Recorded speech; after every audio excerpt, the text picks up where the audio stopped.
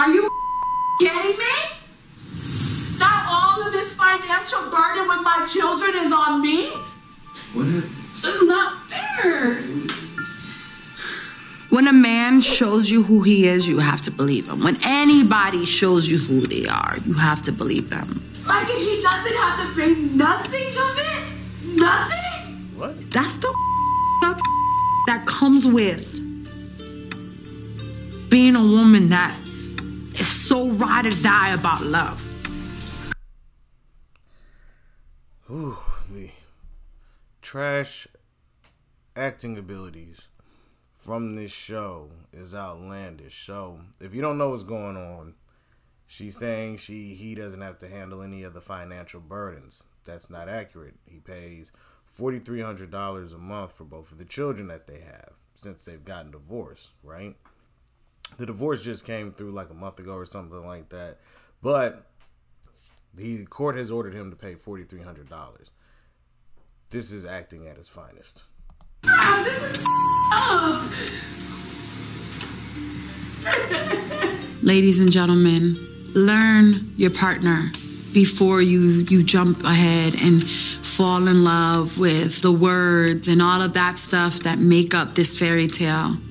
Because when no one's looking, that's when everything just goes left. Financially, the kids are my responsibility. I have primary custody of them. Damn. But I'm strong. And I'm here. I will always believe in love. Love is real. But I'm going to take time to love on me and pour on me. And I want to learn this new woman that I am.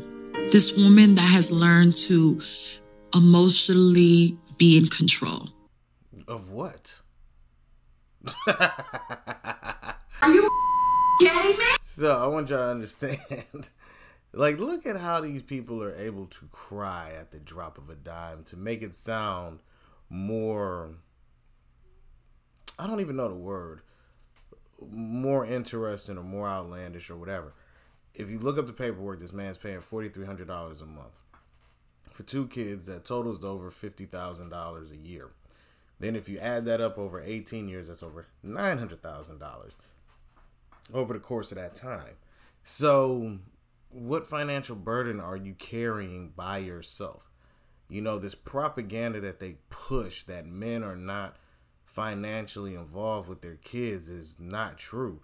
I got to look up the statistic, but one of them showed that only like 7% of black men don't actually involve themselves with their children financially or anything. You know what I'm saying? So to say that the deadbeat dad is the most prevalent thing in the culture is foolishness. And it's something that's being pushed continually. And for her to say, I'm ride or die, I care about love and all of that stuff, you bragged about divorcing your husband. That's right. This is not divorce party. It's a lot.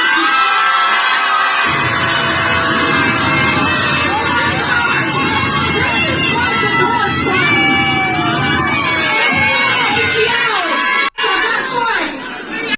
That's not ride or die. That's celebrating getting out. The woman has been with more men than I can remember. One of them was Bow Wow. You know what I'm saying? Where is this ride or die at? Where is this sticking through it? Where is it at? And I get it. If a relationship is bad, you got to get out of it. But you got to stop playing this, oh, I'm a ride or die, I love hard. When are you going to learn from love? Because you have obviously loved a decent amount of men and you still haven't figured out where you're going wrong at. And then to try to blame Safari for not paying his end. Then to come to find out, dude has joint custody. She has primary custody. She's got custody. She's got to do it all by herself. I'm telling you, this propaganda to make men look bad is totally disgusting. And these men on these shows also assist in selling their souls. Why? Because they're agreeing to allow these women to talk down and not speak the truth for what? 10, 20, 30,000 a show?